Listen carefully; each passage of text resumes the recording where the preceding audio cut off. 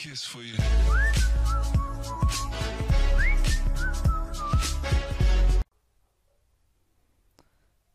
Bismillahirrahmanirrahim. Welcome to my another video on Android app development. And so guys, this will be the part 4 of my video series on news app using Retrofit in Android Studio.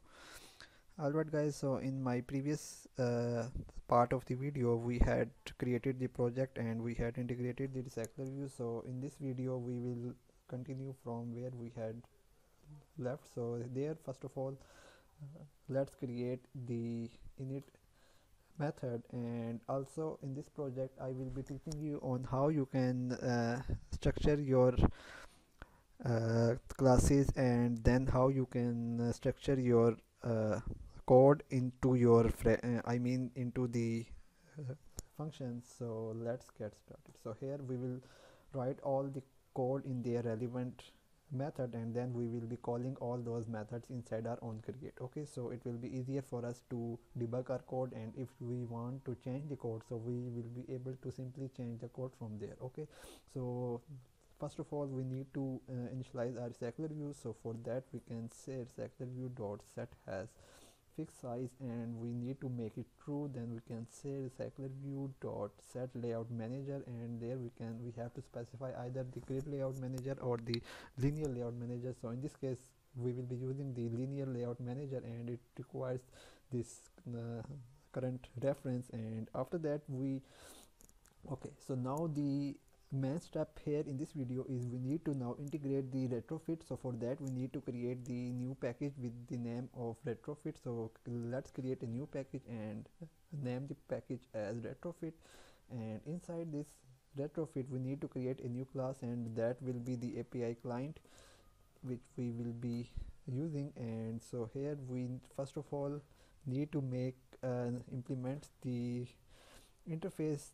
The interface is serializable, and then we need to first of all specify the base URL, and then we will be writing the method to get the object of this retrofit. So let's get started. So here first of all we need to use public static final string base URL, and it will be, in our case, our base URL will be http://news.api.org. okay, since we are using the API of this news API, so we have to specify the base URL here. So after this we need to have the retrofit object here. So we can say public static retrofit. Since you can see that we are making this static, so it will be a static singleton class. Okay, so this API client will be a singleton class.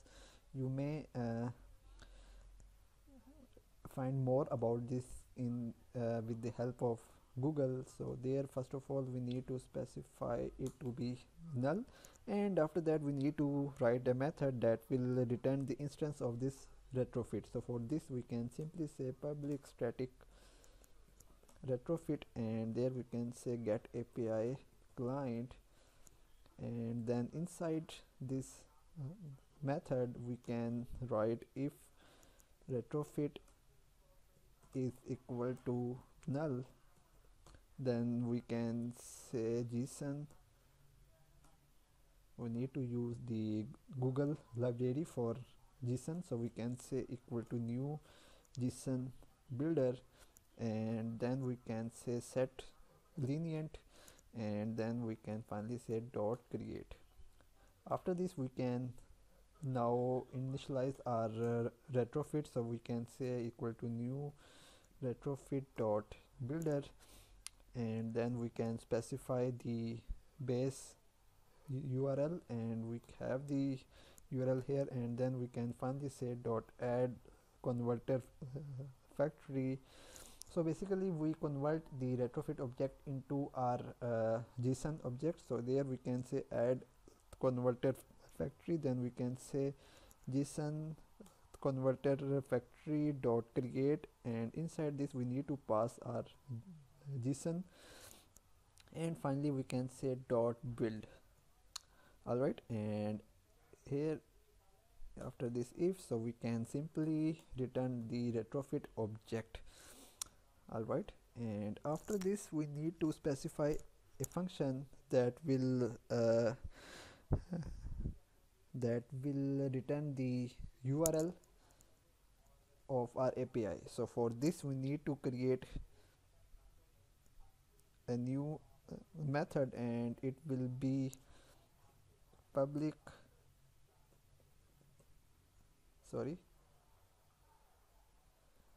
static string get API URL. And first of all we will have two things. First of all we will have string source and then the string API key. Then after that we need to use our, for this we can say string builder API URL equal to new string builder, and inside this we will pass our top head, the URL of our API. So for this let me show you what will be the URL. So I directly write the URL here, so it will be newsapi.org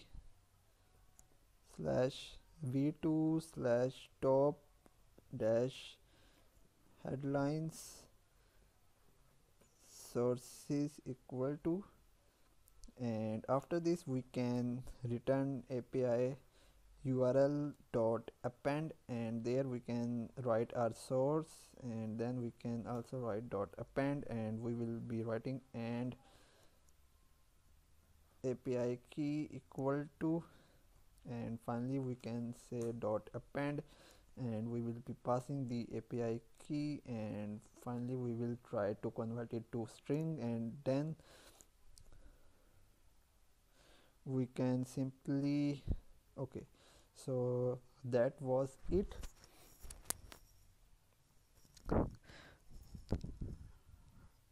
Alright, so after this we have this API client, so we need to go back to our main activity, and inside this activity first of all we need to initialize our API client for it. So for this we need to create another class inside our retrofit, and that will be the API interface. So basically we will have the new Java class, and instead of this class we need to specify the kind as interface, and we need to rename it as API interface.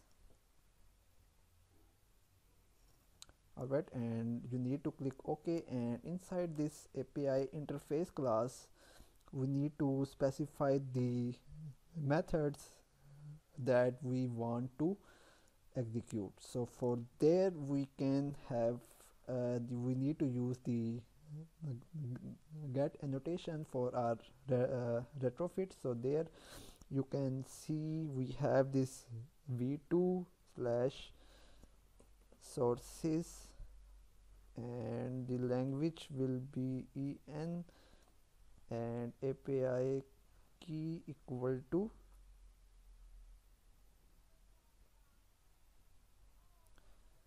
and it will be app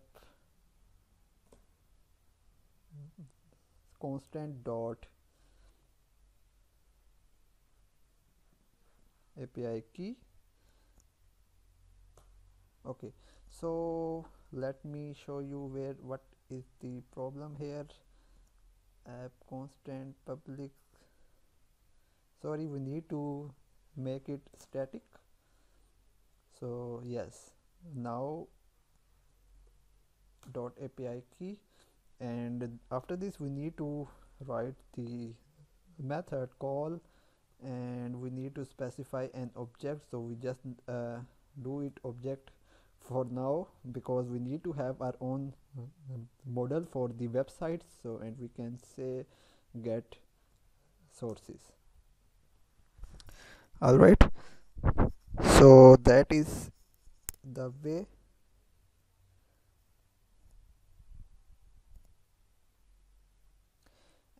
and here we need to have the website, I mean we need to use the website model here. So I think we can do that in our next part of the video. So guys, if you like the video, please like, share and subscribe to my channel. Thank you, goodbye.